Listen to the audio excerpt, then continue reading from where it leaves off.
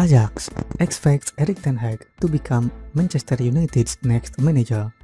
The Manchester Evening News revealed 3 weeks ago Ten Hag was United's preferred candidate to take over in the summer, and the man reported in January United were aiming to settle on their next manager before the end of the season.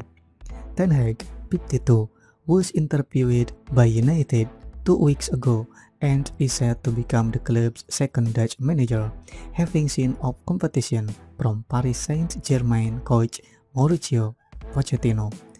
United insist they have not secured a done deal with any manager. Ajax and United enjoy a warm relationship, and the Dutch champions had been braced for an approach for Ten Hag before United requested permission to speak to the former Utrecht coach. Ten Hag led Ajax to their first Eredivisie title in 5 years in 2019. The same year, the club completed a domestic double and reached the Champions League semi-finals for the first time since 1997. Ajax retained the title last season and are aiming to secure another double this season. Although United considered Spain coach Luis Enrique and Julen Lopetegui of Sevilla, the process was effectively between Ten Hag and Pochettino, who has wanted to manage United for the best part of the last 4 years.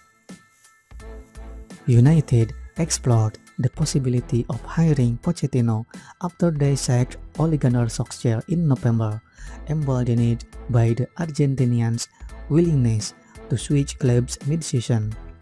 However, sources said PSG played hardball and United were unprepared to pay a compensation package of around £15 million. Pochettino was approached by United at the start of last season, but they failed to make a formal offer, and he agreed to take over a former club PSG after 13 months out of work. Former Tottenham manager Pochettino is expected to leave PSG at the end of the season, but the release clause in Ten Hag's contract is a knockdown £1.7 million.